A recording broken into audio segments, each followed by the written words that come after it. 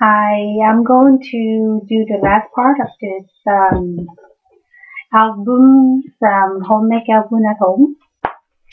The last part I'm doing is binding up. What you need is 12 inches ribbon. The size of the ribbon is 3 by 8 inches. You need 12 inches. Just cut them up. Make sure that you're using the lighter to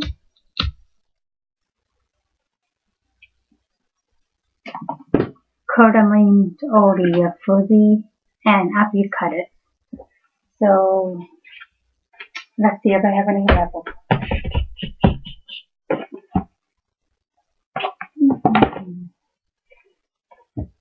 You're going to using this particular ribbon.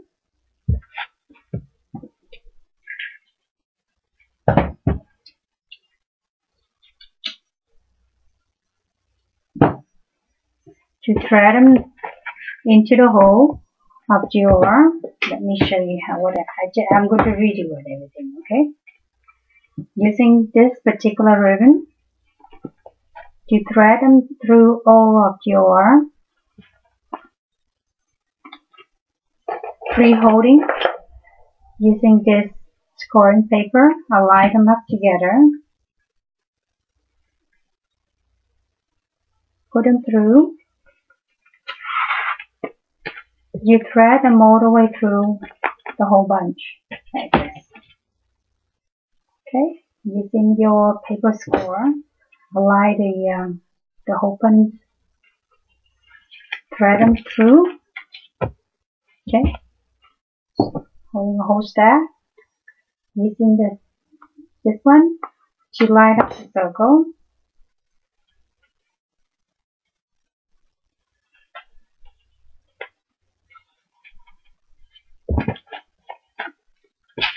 Here we go. Again, using the score to line up the circle, thread them through. So you got one side in, right? Now you're going to using the ribbon to thread them to the other circle. See, same ribbon. Go them through, put them through the circle.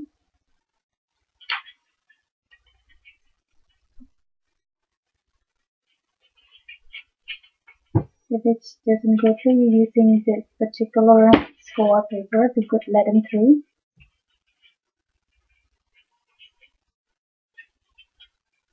See? Like that.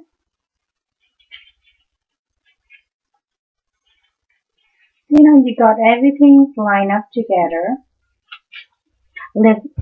Just leave it on the side. You need 2 pieces of paper.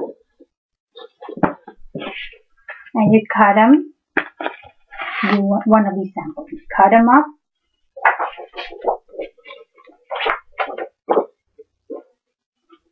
Exactly the same size with the album paper. What you're going to do is you mark them with your pencil and you cut them up. You need 2 pieces.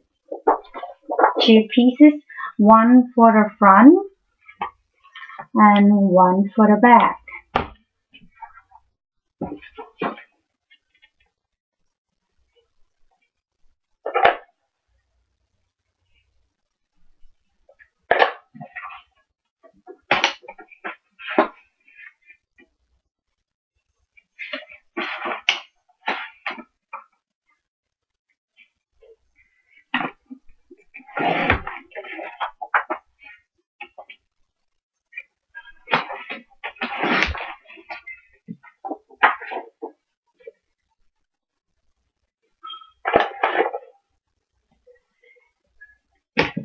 See? You cut the first one and using the first one as a template to cut one more piece, the second pieces. The front and the back got to be the same color. because it makes your cover look nicer. See, we got two pieces, right?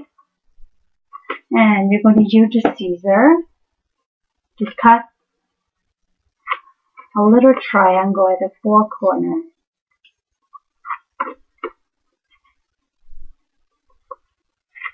Okay, like that. And you use one of the sample.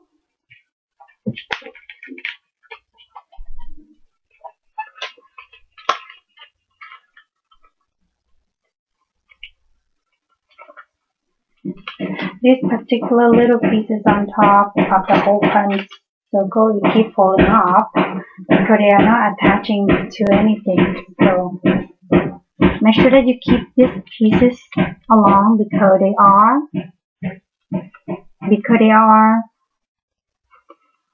this is the extra piece reinforcing the ring to stay longer.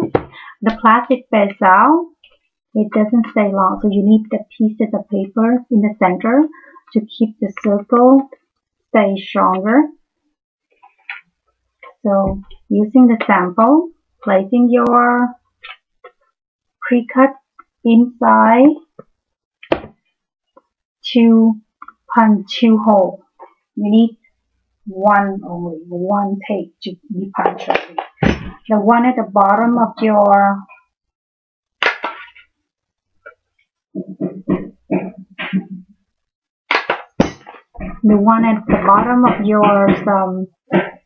album needs to be hole punch. The top one doesn't need it. They just need to be covered.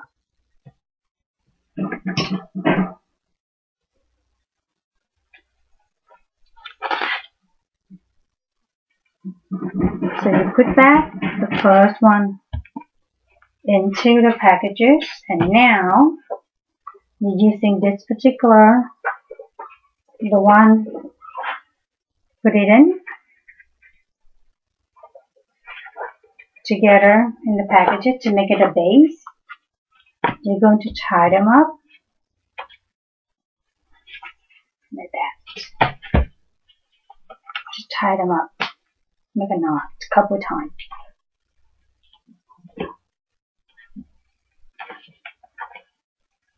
Okay, make a knot a couple times like that. When you see these extra pieces, cut them off, and using the lighter again to smooth out all the fuzzy. So now you have the whole packages of these album binding together by a ribbon. What you're going to do is you're going to using the double side tape to put in the back of this paper, and then you peel it off. You apply this to one side of the album. You apply to one side of the album like that, so they will stick together. The second pieces you're going to apply on top like this to make it complete. So now, after you double side tape to put it in here, you got, and now you're going to have like this. See, you're hiding all the ribbon. Now you're going to have this particular album. And I like to using this particular album for horizontal picture because the picture can be slide in and stay very sturdy. If you're using the vertical picture, it's okay. It's okay, but if you want the picture won't fall off from the pieces, my suggestion is you put a double side tape in this paper. You pull the paper out.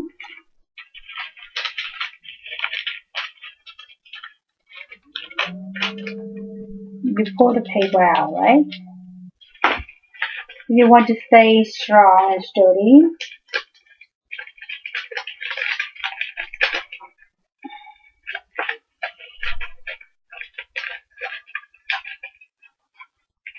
You know, some of them can be pulled off, but some of them doesn't. So let's take a try another one.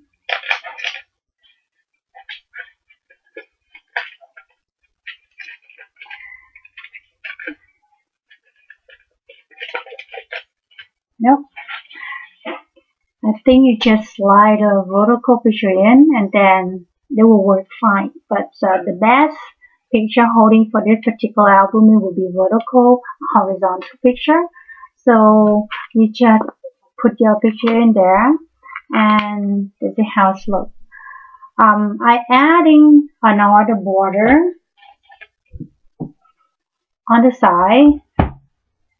I'm using another piece of paper to cut along. You know, I'm using probably, let me give you a measurement about, I make it 2 inches width. I cut it 2 inches and 1 inch to make it a nice border, and I glue it over the main cover. And after that, I'm using my ribbon to cover them up. I'm using the ribbon to cover the seam between the two covers, so hiding my my glue. So that's how you make your border. See, using the ribbon to make the border.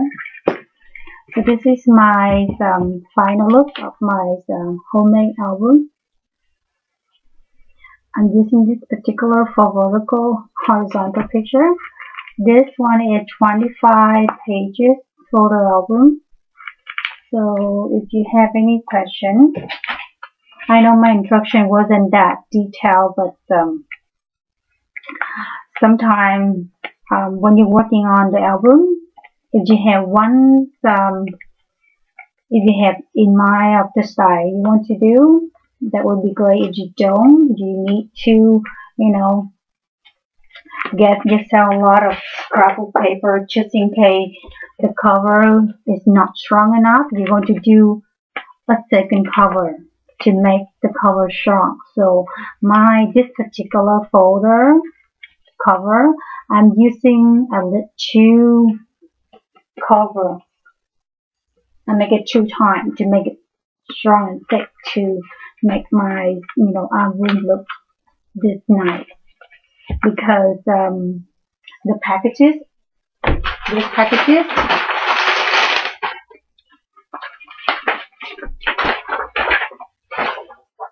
these packages of paper, scrapbooking paper I purchased in Zeller, and they come in several designs and several style of paper.